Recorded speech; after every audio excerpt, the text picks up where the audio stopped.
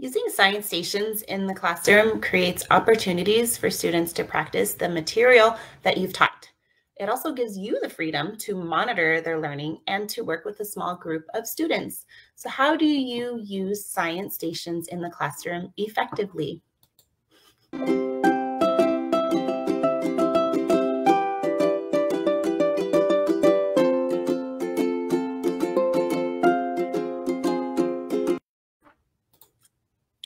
Well, aloha and hello. I am Fleur, the face behind Aloha Monday Teaching, and I help middle school science teachers like you and me be more intentional, prepared, and refreshed. So we look forward to Monday and any day. So we're our best selves for our students.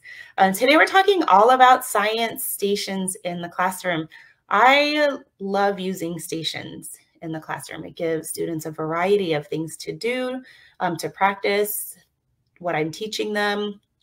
And it gives me a chance to walk around and monitor and work with different students. So this is something I do quite often in my classroom. So today's video, this is based on this blog post, and anything that I mention or related to this topic is linked below in the description. So today we're going to talk about the benefits of using science stations in your classroom, some ideas for stations, planning and preparing stations, and managing stations. That's probably the biggest one, is managing them, because kids are all over the place. So why use science stations? This offers students that deliberate and repeated practice, and it can be used during any science unit. Deliberate and repeated practice is based on neuroscience. The students and people need this to make those neural connections in their brains, and with enough of it, it can be put into long-term memory, which is the goal of learning, right? We want students to learn and retain the information. Students can work alone or they can work together. It's really their choice during stations. And, you know, you have your kids who like to be alone and work by themselves, and that's totally fine. You have others that want to work together, which is totally fine too. So stations gives them that opportunity to do that. Stations also offers a variety of activities for different learning styles. So that's up to us as teachers to offer these different, these kinds of activities for our students. And the last benefit, or not last, I'm sure there's more, but that I'm talking about today, is that you can monitor your students. This offers you that freedom to really walk around and see what your students are learning, addressing any misconceptions, and just really working with your students and helping them. So some science stations, we're going to go over some ideas for science stations.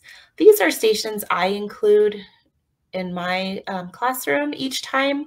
I have a vocabulary station, a reading station, computer station, and make a model station, which my vocab station, they're always practicing their vocabulary words. You can see it pictured here.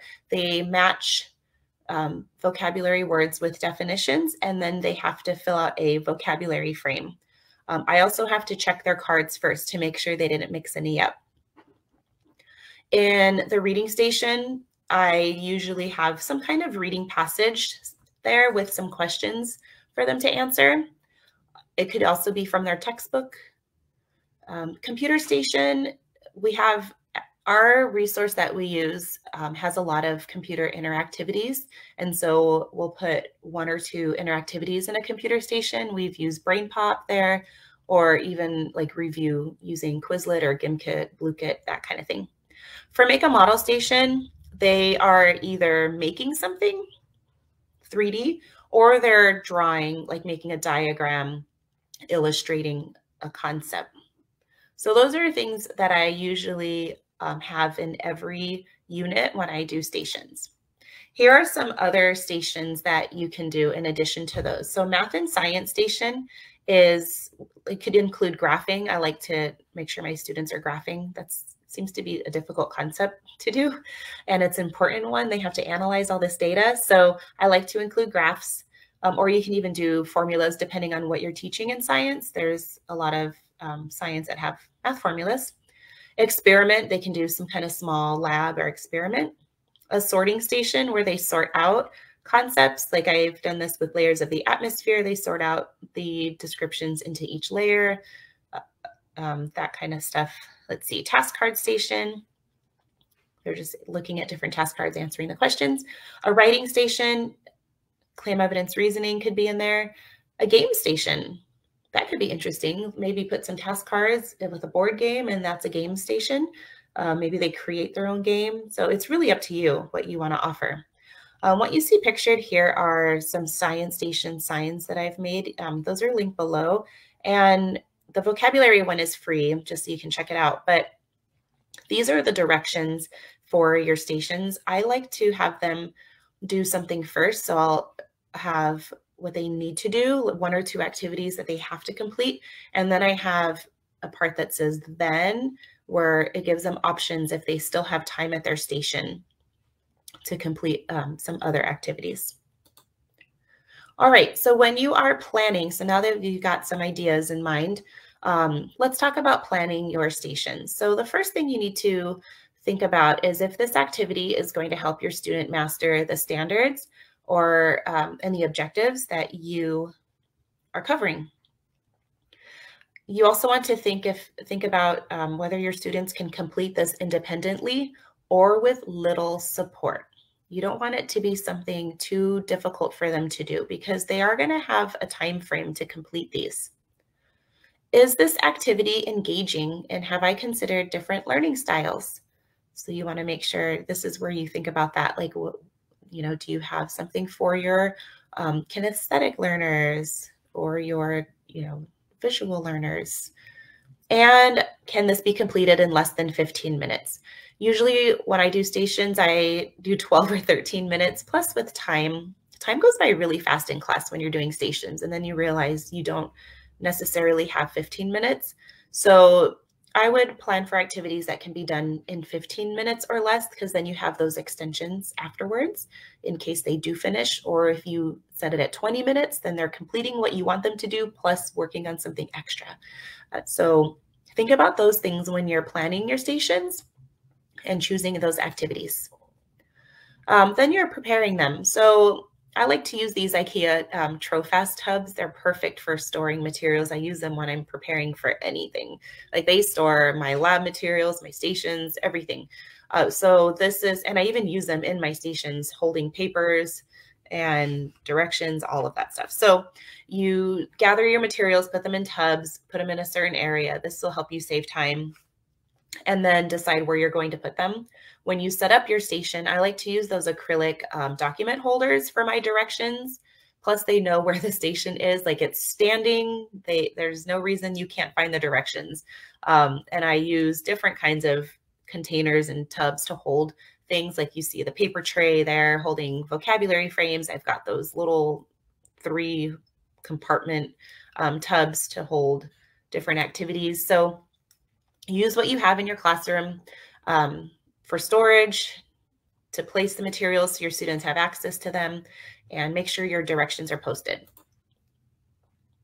All right, so let's talk about grouping your students. So this starts to go with the management piece. This is, I know we all have different class sizes, and I've asked questions before in different like Facebook groups, and I'm surprised. I thought it was normal to have, I thought large classes meant what I have, like, I guess it is what I have. I have classes of 36, and I thought that was normal everywhere, but apparently it's not. We're not really the norm. So this is how we group students. So this will help you even if you have 24 students, which is like the dream number, right? So you can divide your class, especially if it's a large class. You want your groups to be small, like 3 or 4 kids at a station at a time, if possible. Make duplicate stations so you have a small group at each station. And what I do with that, I divide my classroom in half. So at stations 1 through 4, I have a group of students rotating there. And at stations 5 through 8, I have the duplicate station set up, and I have another group of students rotating there. And that way the groups are smaller. And when you're grouping your students, you can use different types of grouping strategies. You can use the lab groups they're already in. You can level your groups based on academics. You can randomly group them. Totally up to you. They can choose if they want, right? Okay, so I want to go over a few examples of dividing up your class or, setting up your groups. So this is for a class of 36 students. So just imagine, okay, you got 36 kids. If I have 4 stations set up, I could duplicate each station and set them up on different sides of the room. So I have 2 sets of stations. That means I have 8 altogether. So that is going to leave like four to 5 kids in each group. Okay, so they're on opposite sides of the room and they're working on their stations. Another example is the same thing. So 36 kids, I have 4 stations that they're working through, and I'll make 3 sets of each. So now I have 12 stations set up all over my room, and that just creates smaller groups, which I prefer.